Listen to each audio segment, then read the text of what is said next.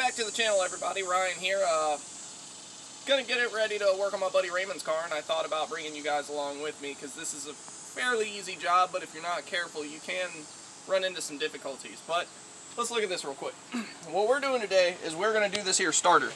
Now the starter is right here. This whole thing right inside of here. Now, it's not hard to get to, but what it is this here front motor mount underneath of these connectors, that there, is the backing plate for the starter to bolt in. So when you remove the starter, effectively you are removing the motor mount bracket from the engine. So if you don't have the motor braced up just right, it can turn around and shift, and then you'll fight trying to line the holes back up. So I'm gonna hopefully do this really quickly and in one shot so it doesn't take too long, but you want to start off with getting yourself some tools.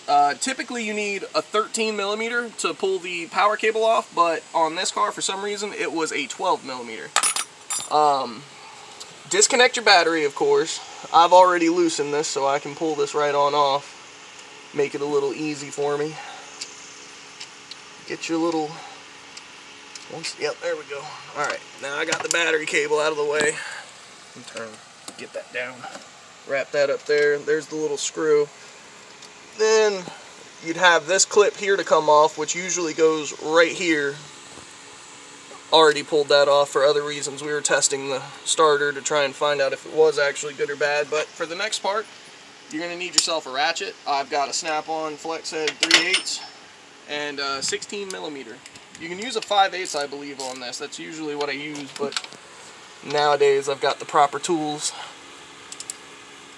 But you just bust it loose, bring it right on out. Of course, if you pull the battery tray out, you can fit a little impact driver in there, and this will go a lot faster. I also like doing things by hand when it's on other people's cars. It's not that I don't trust power tools. I do trust power tools. I don't always trust myself. You know, just a slight problem. And you can cross thread something if you're not on it right, or if the bolt itself is seized and you go giving it too many dugga-duggas trying to pull it off, you turn around and break the head off, and then you're stuck drilling things, and I don't want to do none of that. I don't want to do any part of that. I want this to go smooth and easy, so I just do it by hand. You're going to need the ratchet for a little bit more. That's alright though. But yeah, basically doing the starter's not very hard. It's usually 3 bolts for the 5-speed. I believe it is 4 for the automatic, or maybe it's 2 for the automatic. And the mount bracket is different. I don't remember. But there's one bolt. Looks like there's some chalky, nasty, milky, oily stuff on it. That's pretty gross. We'll have to clean that up.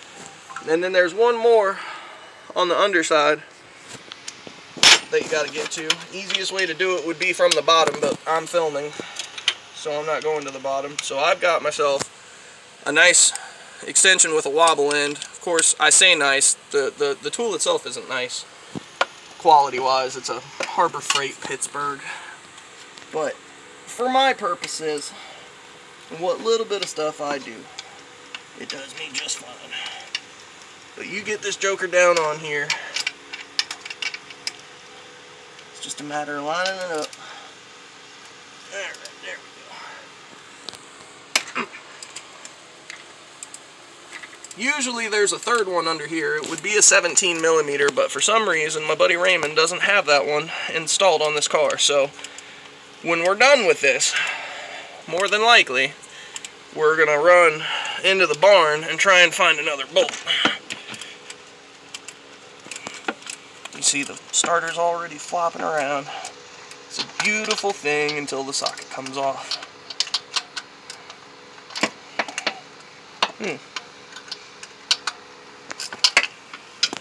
Alright, so I guess I am going to go from the bottom. I'm going to have to lay down.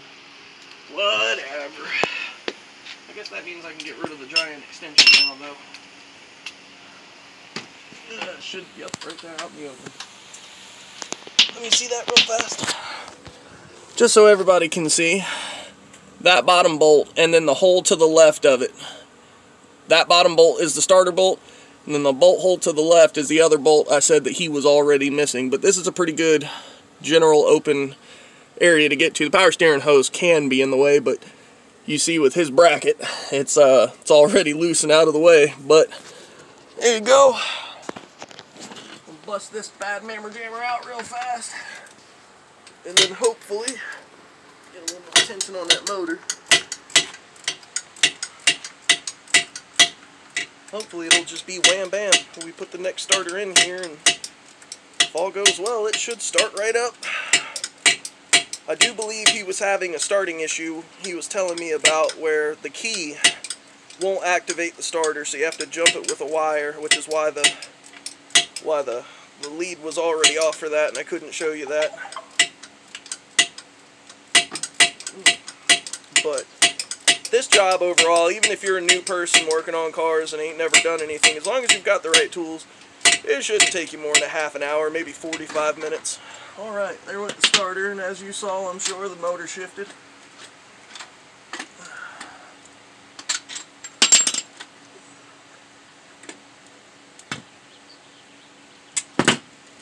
Alright.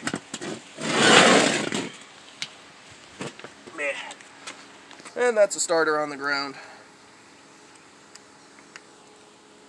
Not real sure why he was having major issues with it, but sometimes the Bendix wouldn't poke out, or it was having trouble coming out. And right now it's pretty stiff trying to get it to lift out of there.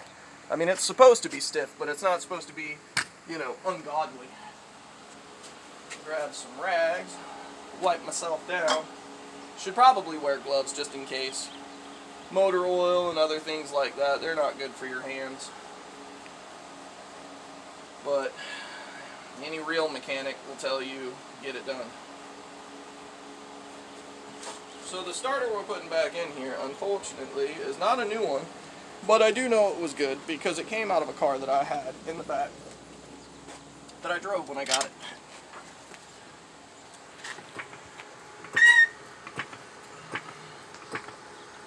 Alright, so now that that's up, we can just take this and lay this in this hole. Of course, when I'm going to go to do this, all this stuff's going to be in the way. So, you know, go ahead and move all this stuff out your way. Do whatever you got to do. Now's actually a good time to reroute a bunch of things since it's out and not in the way.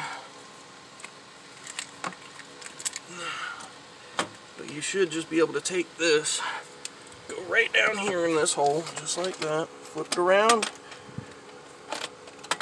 and then somewhere in here is a little pilot where it'll, oh, there we go. Alright. So this is the other bolt that I said we were going to wipe down. Go ahead and wipe it down. Get all the nasties off of it. Stick this back down in there. And this is where that alignment I was telling you comes in. You got to be real careful about this because your hands are down here and this could happen and that could happen, but move this mount around until you get it nice and lined up. Eventually it'll take. You just gotta be patient with it because it's not gonna want to go at first at all.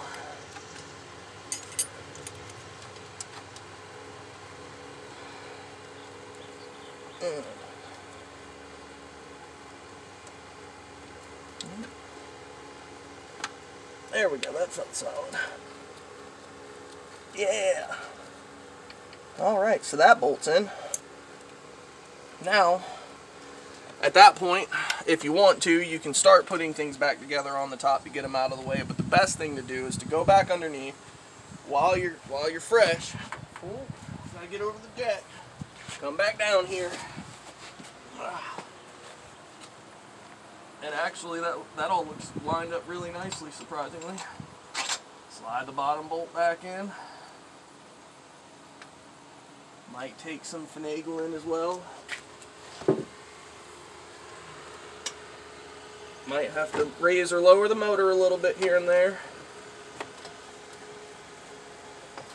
Which, of course, is a pain in the ass to do when you're under the car.